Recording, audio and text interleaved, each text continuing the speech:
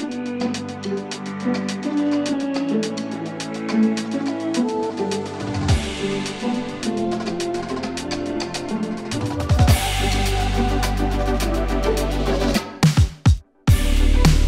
partners, and welcome to the 2023 Waco Annual Charity Open presented by Prodigy.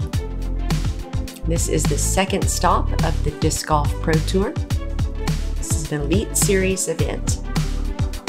My name is Holly Finley. And I'm Connor O'Reilly. And today we're on to the back nine of Brazos East here with Ace Run Pro. And the back nine is going to be the harder of the two nines. It features 6 holes that are on the harder to score 9 of the course, so just tells you a little bit about what these players are in store for. And here's a look at that leaderboard for you guys. Once again, Ella Hansen knocking on the door of that first ever Pro Tour Elite Event victory, and let's see if she can hold it off. But first, we're here at the chase card on the 10th. It's a 491 foot par 4. This one's pretty straightforward. It's going to be the widest gap out here in the woods and definitely the biggest fairway. You want to push it straight as long as you can. Leave yourself an upshot somewhere in the 200 or less foot range so you can come in with a putter gently into this fast green that slopes behind to a couple tricky putting areas. Steen up first. The most important part about this hole is not leaking left. Once you go left in those woods, you pretty much are just left with a pitch out. Steen lands perfectly in the fairway, but she will have those center trees to contend with. I like the way this is shaping up from Fajkus, taking that right gap. It flattens out. That's an ideal shot. Yeah, gets that beautiful hyzer flip to finish. Those shots are always fun to watch. Page with the body English, hoping this one pushes, knows it's on the tree, and honestly, didn't kick too far either way. She's still in great position. But ideally, you're on the right side of that cluster as it opens up the window just a little bit. Haley with the speed. Look how fast that thing was coming in where these other players were landing. Hers was just 30 feet in the air and still moving very fast. Shue looking to get to the green. Trying to get a birdie get down here. In. Oh, ooh, that tree tricked me. I just thought I thought she just rung it up for a second. Wow. Shue will have a 15-foot birdie putt. But her body language was showing stop, not go. So, you know, I should have known. King is just sending stuff today. Yeah, she's playing aggressive, and I've been enjoying getting to watch her a little bit over the Las Vegas coverage and here now. Ooh, that shot made me nervous. It looked like she was about to smack her arm on that tree. Yeah, Anakin's had a couple this weekend where she's shown that trust and that body control. Something I feel like myself as a long limb person, and probably yourself as well, I do not do too well in those situations. I like to do what they call like a T-Rex shot. You know, yeah. Do a little tiny arm arm shot. Yeah. So everyone has a birdie putt, but only Shue's putt is easy. Fajkus up first with the penny. Got the tree on her neck back there. It's kind of tickling her the way the beast likes to. King taking a knee.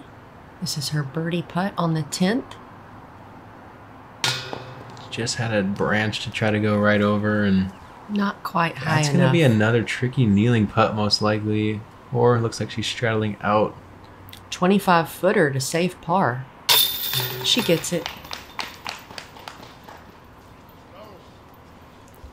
Man, her round hasn't quite shown for some of the amazing shots she's thrown. Just hasn't quite been able to score those birdies yet.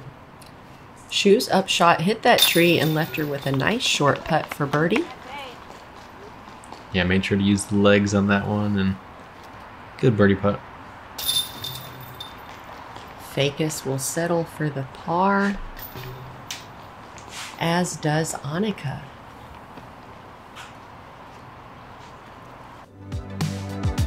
I really enjoy playing hole 10, and it feels like a must-get if you're looking to move up that leaderboard, but only gave one up to the chase card today. I love the tee shot on 10. Hole 11, another fun shot. This is a tunnel shot. Left and right, don't go in it. Just try to keep a straight shot and choose if you want to land on the high side of the basket or the low side. A lot of players will just play straight, land early, skid up this dirt as close as they can to the basket. I prefer to land just low left, I like to say downstairs, instead of this high top upstairs. I do not want that death putt. And this is a shorter hole, so it feels like a must get. I think we need a new sign at the beginning of these Waco woods saying, "Thick woods, don't go in it." And that one kicks out nicely. The disc listened to her there and stayed out. That's gonna be a simple par save. And this looks beautiful. Landing straight, sliding up. That's gonna be pretty much a tap in. It's a perfect way to play this hole. Lisa just a little early there, trying to play a flip over, and it looks like she stayed on the edge to where she should be able to throw that forehand flex. Haley putting a move on that mid-range late and jams it into the hillside. Well thrown. Wow, what a shot from King.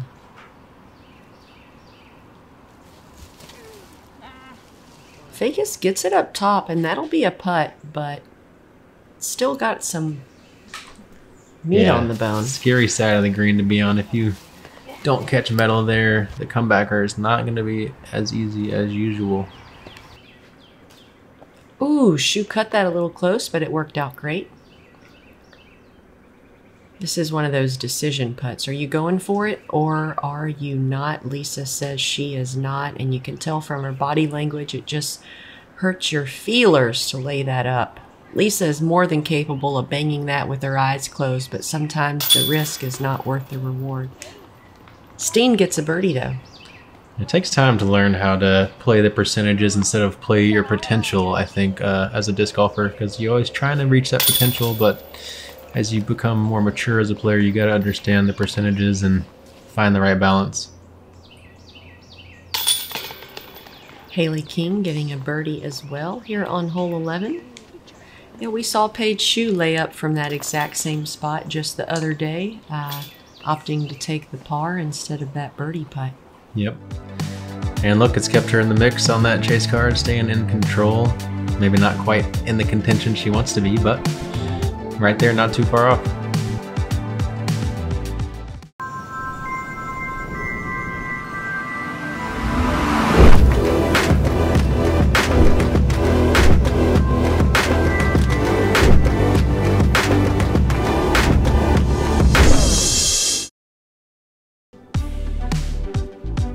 Hole 12, it's going to be the second and final par 5 of the course. Teeing off an elevated area down into this bowl, you want to move the disc from the left to the right and land it gently in this dirt area by that drop zone. From there, if you have a good enough shot, you're looking to get up on top of this shelf back to where the basket is. If not, you just want to get somewhere to the bottom of that hill. This one is eagleable with 2 pristine throws, but most players are going to be happy being somewhere in the fairway and trying to grab that birdie. That is well thrown. It's a good hole to be a left-handed backhand player. It's perfectly in the middle of the fairway. King has a very strong forehand. Curious to see where this ends up, and she's caught up a little bit on the left side. Birdie is still not out of the question from there. And while the right-hand forehand and left-hand backhand might come in with the same direction of spin, the backhand's almost always spinning a little faster and cleaner and just has straighter ground play most of the time. So I think you gotta throw backhand on the hole with as touchy of ground play as this one is. So nice. Lisa just a little early there. That's gonna be a very tricky spot. If she can take a 5, I think she'll be happy from here. Yeah, once you mess up the tee shot, you kind of have to be really smart. Don't be aggressive from that point. Maybe just start playing it for par. There's a lot of different landing zones on this hole. If you can just break it down into parts. The number of times Paige has hit a tree and I think the worst is coming and it hasn't. It's starting to make me question whether Champ Love is actually real. It is real. I don't even know why you're questioning it. Yeah, if you want to see some champ love, go check out yesterday's round. Paige Shue shows us a little bit of that world champion magic. Steen with her second shot. Can she get to the top shelf? If not, will it sit? And it does. That's fine. Yeah, nice to hit the grass there. I feel like a lot of times you come in on that dirty stuff and the spin maintains on the disc, and sometimes it just stands up and rolls down to the bottom. That's going to be, honestly, a runnable third shot.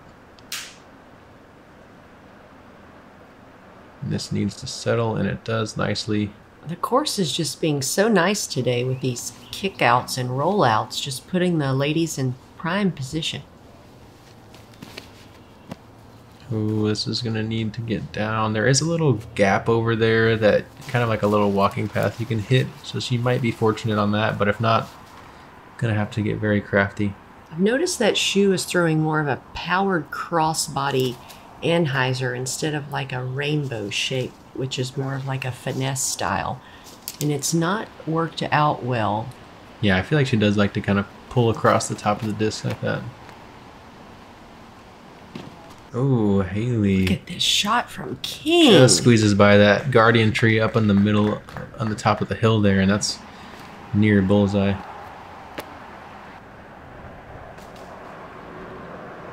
This is going to have a putt, but it's not going to be easy. She's going to have to do some acrobatics. Oh, no. A lot of times you can get all the way here, you've played the hole great, and then you just mess up the upshot. You can see the flag. It's right there. I just hate to see that because she had the best drive and possibly the best upshot of the card. Yeah, and Paige is in that little path I was talking about, but also not quite able to do it. I wonder if Anakin was trying to maybe run it in instead of just put it close, and that could have made her get a little lazy and hit that tree. This is a birdie putt. Get it. Ooh. Not quite. It's okay. 12-footer for par.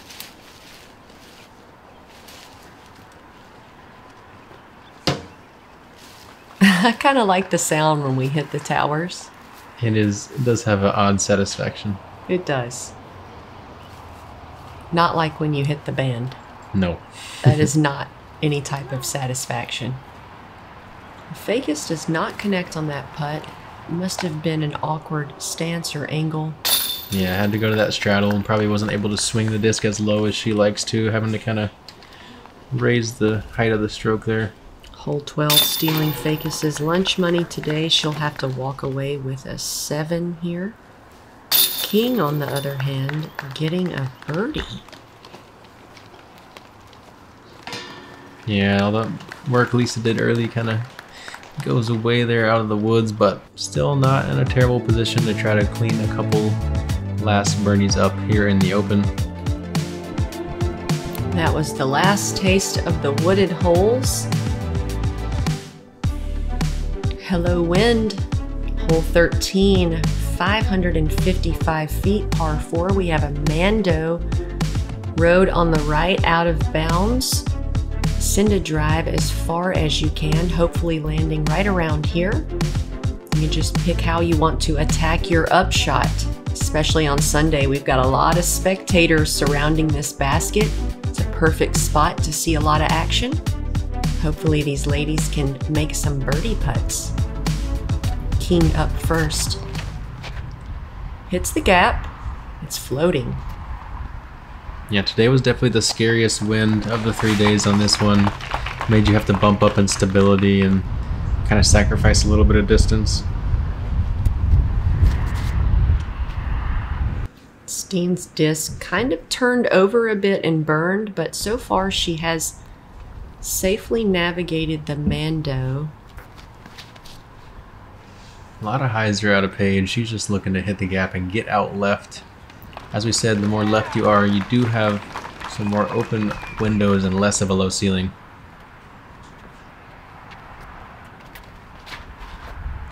Ooh, that is high out of Fajkus's hand. Wow, and it's going to get through very nicely, though. That could have just gotten dropped right where it was, but got an extra few feet. So it looked like she landed just short of the Mando, so she still has a pretty easy shot. play this hole for par.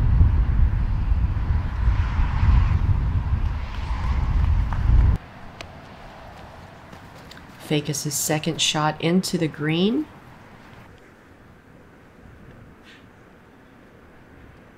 She'll have about a 90 or 100 foot upshot at it.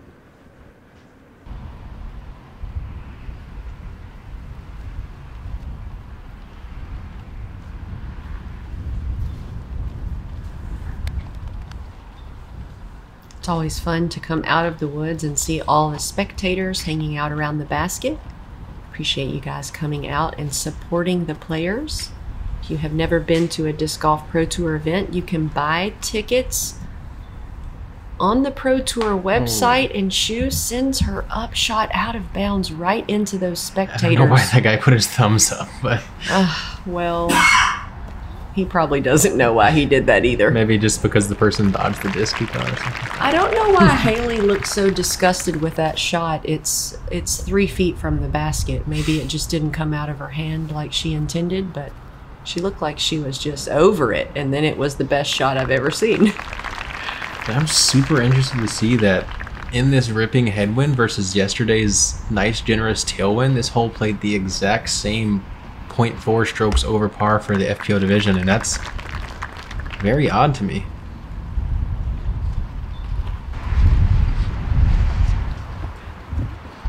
I had to double check like twice because I was like, there's no way that's true. But now this is Paige's 4th shot. She could save par with this putt, but she doesn't quite connect. The crowd is supportive nevertheless.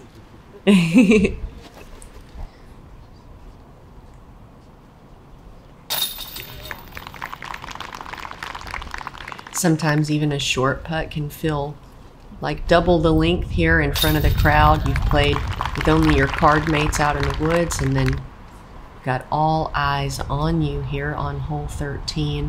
Wait, don't roast me. I called out the hole stats for hole 12. This one actually played 0.1 strokes harder today at directly even par, whereas yesterday it played 0.1 under. So hole 12 played the same. Don't roast me. Hole 12 played the same. I'll roast myself. I'll roast myself. He's gonna roast himself. Don't roast him. That's hilarious. I know y'all how you do this. You do stats up. And here we are on the 14th.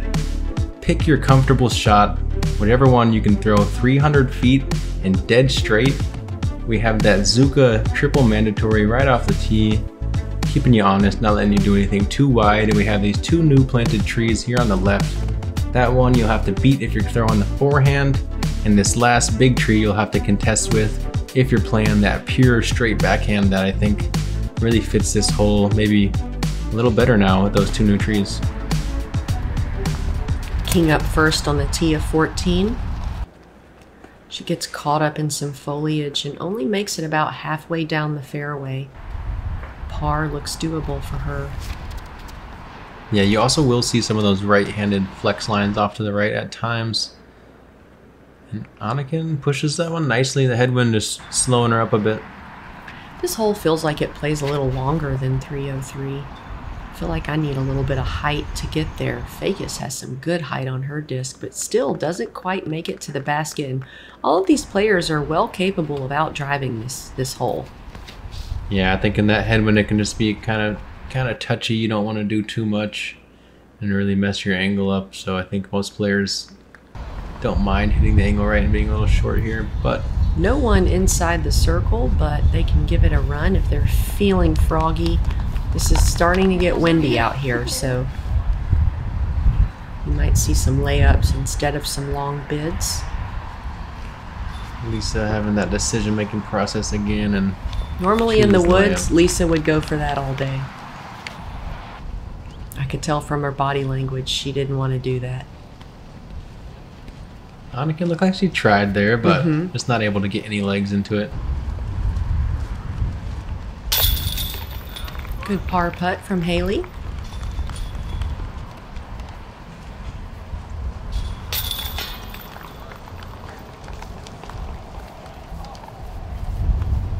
We've got a player signature tent there in the back. You can see behind the artwork next to the Disc Golf Strong tent If you come out to a Disc Golf Pro Tour event to spectate, you can find your favorite players over at that signature booth.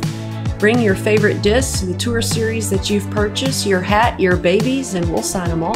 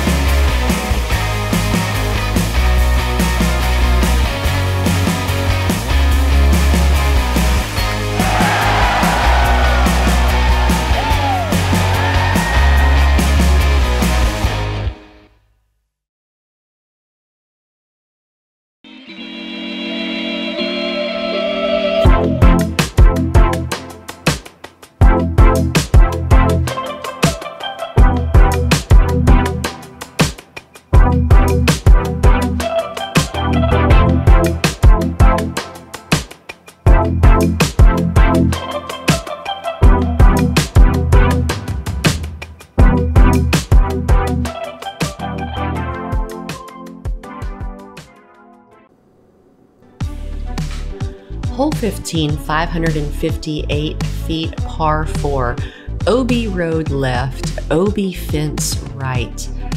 Today there was a strong tailwind.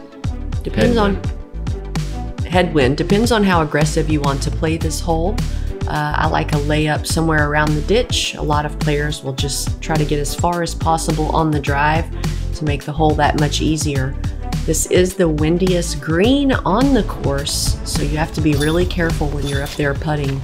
King up first. She keeps it low below the fence, but it turns over, gets a ricochet going towards the street. Is it safe? My God. It is not safe. What a turn of events. That was crazy. That was the definition of a disc golf roller coaster right there. Wow. And this one, testing, but stabling up just in time. That's going to be a great spot. Fajkus doing this forehand layup. I like this play. Ooh, the fence saves her as well. Thank you, fence.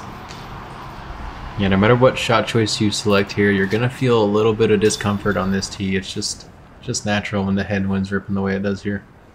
And a lot of players just try to keep their shot a little bit lower than the fence so you have that much less of a chance of going OB. Even though Paige is cut rolled, she's still in a good position to play for birdie or par. That is an incredible second shot. She put a great move on that one. Definitely some of the most pop we've seen out of her. This is not out of bounds. It's just that you get relief away from an out of bounds line. So Lisa has walked it in. I don't know, you guys. Let me know in the comments. Do we need more relief off of an obstacle like a fence like that than 1 meter, especially when a player like myself has an arm that's literally longer than a meter? What do y'all think? Me too, actually. Yeah, I think there's something to be said for that. Or are we just throwing only standstills if you're near an obstacle? What kind of game you want to see? This is King's third shot.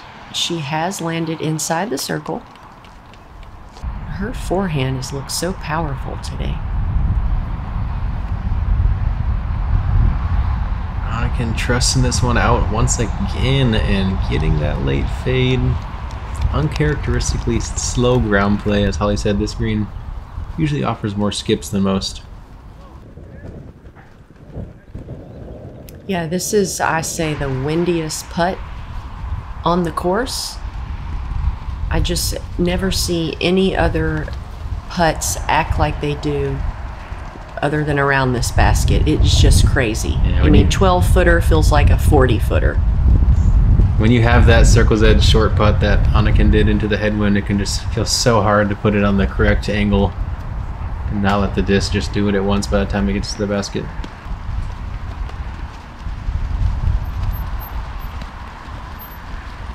And we'll have you guys know that hole 15 dethroned hole 17 as the hardest hole on the course today, playing at 0.65 over par, an entire 0.55 strokes harder than day 2's tailwind. This hole you could almost flip the par up based off the wind if you know it's going to be a certain miles per hour in any one direction. Oh, and you can see, we know Annika is a good putter. We've seen it the last couple of days. Like I said, it is so windy here. Just a shorty feels like you're at the circle's edge, and it steals a couple of people's lunch money. But Texas native Lisa Fajkus spins it right into the chains, and she'll walk away with a par. Yeah, everyone else is having troubles in showing you guys why that hole played as hard or harder than any on the day. And the 16th is a 609-foot par 4 that, come a decade from now when these young saplings grow up, is going to have some beautiful shapes to it. You got this right gap down here where you can play a big hyzer. A lot of players are just looking to get as much distance as they can off the tee without getting too crazy. If you can push the fade of your disc left late, you don't have to deal with the low ceiling into the green, but you'll just have a couple 100-plus-year-old trees to get by with the big old trunks. Lisa Fajkus up first.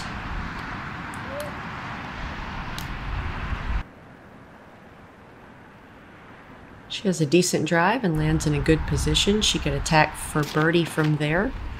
King, one of the longest throwers on the card. Doesn't quite get a lot of air underneath it, but a birdie is very much an option from there.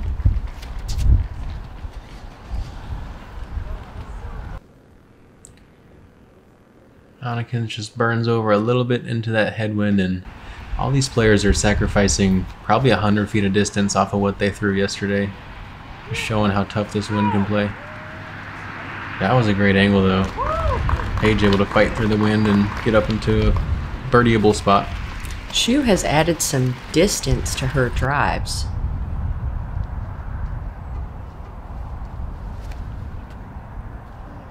Now there is an OB sidewalk on the right, and she is safe.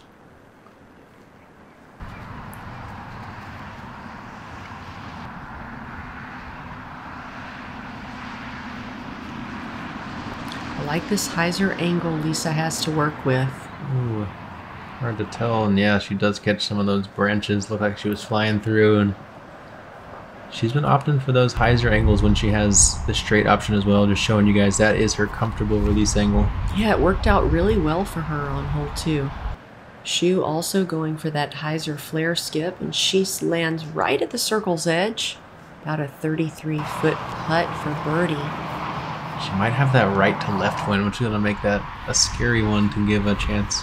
When it starts to get windy like this, a lot of times, she's just hitting that forehand so hard. I mean, every single one, even the little chip shots, just mashing it. Disc just couldn't quite hold up right there. Nah, Disc couldn't take the torque of the king. She's in the bullseye now. Like when Nate Sexton says about Eagle McMahon, do the discs even like being thrown that hard? We don't know. Nice easy chip up there. Lisa doing the same. Keeping it low. Minimizing the chance for mistakes. And yeah, that right to left, that's normally a putt Paige is running in almost any wind situation, but that right to left on an elevated basket can cause trouble.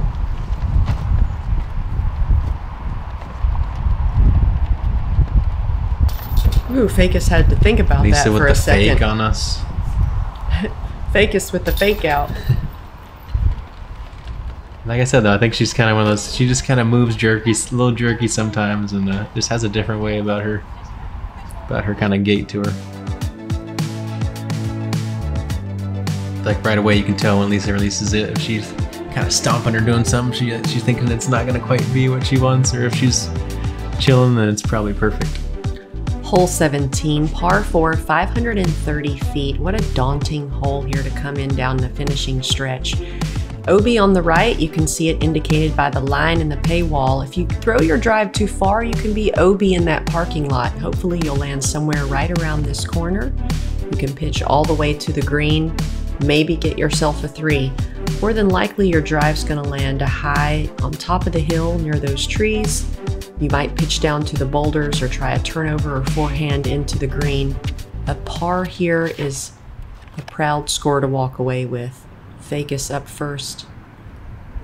Forehand off the tee. Looked a little close to that corner. Hopefully it's safe. Yeah, she's gonna have to make a decision whether she wants to lay up down to a better angle there or not. She's probably gonna be very pinched though. She said a spectator clap, so she thinks it's safe.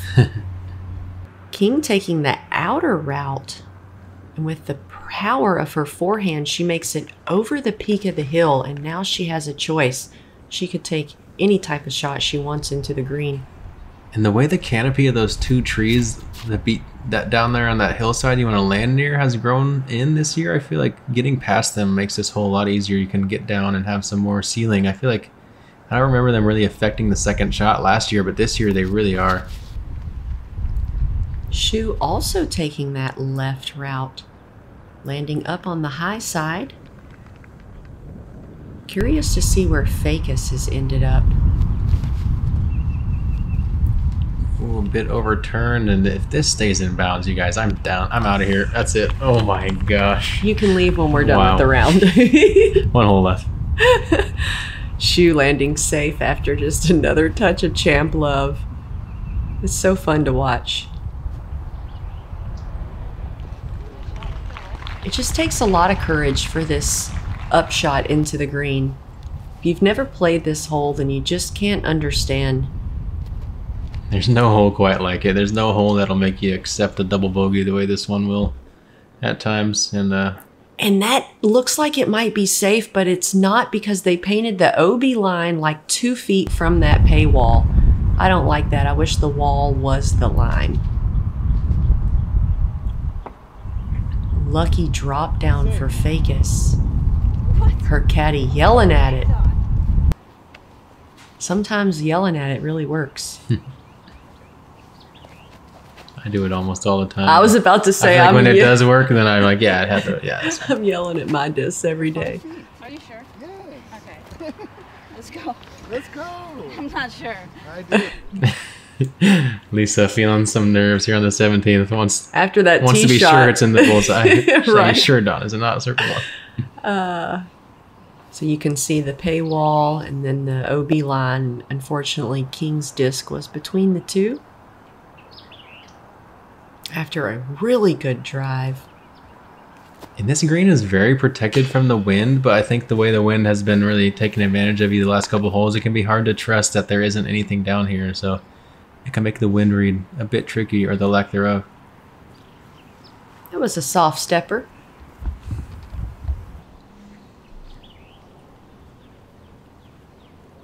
Shue for par. A little nose down.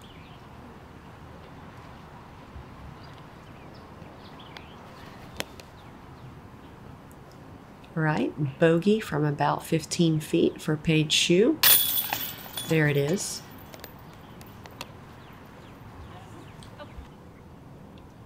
The way those nose down putts kind of sit in the chains for a second sometimes always causes you to pause.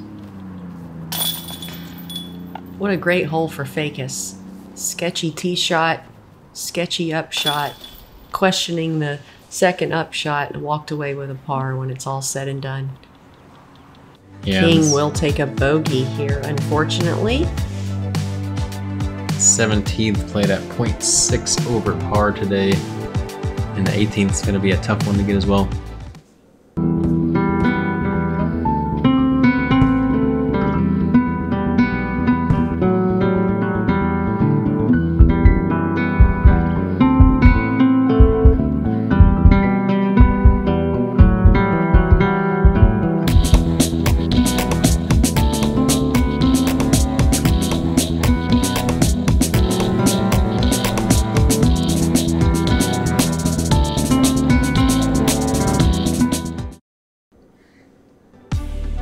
Where hole 17 can challenge you both physically and mentally, hole 18 is almost purely a mental challenge, as really the distance you need to lay up here to the left and to get across for that birdie look of a 3, all these FPO players can do in their sleep, but it really makes you make a decision, and that second shot across the water, depending on the wind, can be kind of scary, really just because you want to put it inside the bullseye. You do not want to putt on this green, especially from the backside, and let's see how these players choose to attack from the chase card and looking to make that final move. Lisa Fajkus up first. Opting for a layup shot. She sent it right at the water, didn't quite put the right angle on it to come back to the flats, and she's out of bounds.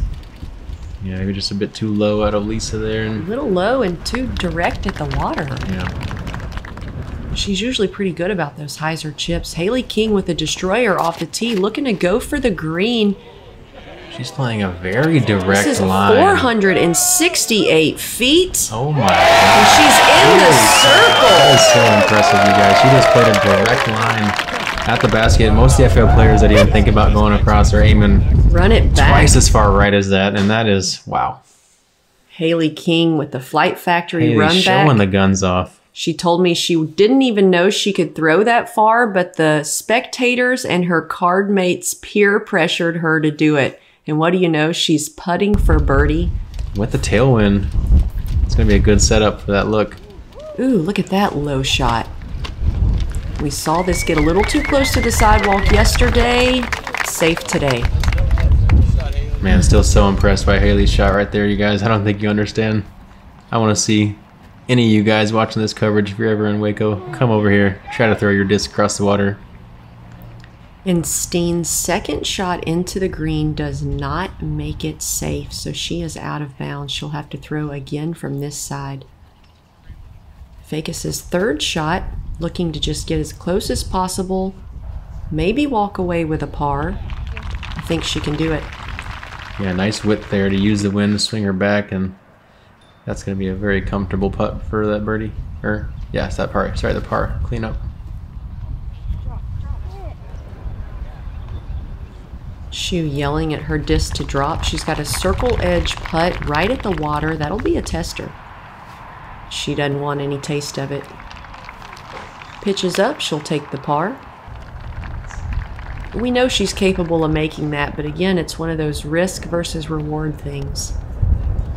Yeah, and like we said, look at those scorecards below. You can just see how much harder the back nine is than the front, especially when the wind is ripping. It looks like they gave the spot to Annika on the other side of the water, so she got to generous. take her putt. That is very, It looked very to me like generous. those reads It early looks might like, have just been... yeah, that looked OB from my angle, but I wasn't there. I didn't get to look over the top of it and see for sure. Look at this eagle putt from Haley King. Let's go. Incredible. You guys, the MPO players are very happy to get a 2 on this hole, Right. let alone the FPO players, and that's... Haley just made that one look routine. That was incredible. Par putt for Lisa Fajkus. She fought hard. She was actually in the lead on day one, but did not quite hold it together to come out as the leader here after the weekend. We saw a lot of strong golf from these ladies. Anniken coming over from Norway, her first stop here in America as an official touring player, and wow, did she show out, or what? Top 5? Are you kidding me? And Brazos East can be a tale of feast or famine, and we had Ella Hansen and Kristen Tatar come down to the final hole. Kristen hit a long 31-footer to seal the win and welcome herself back to the United States.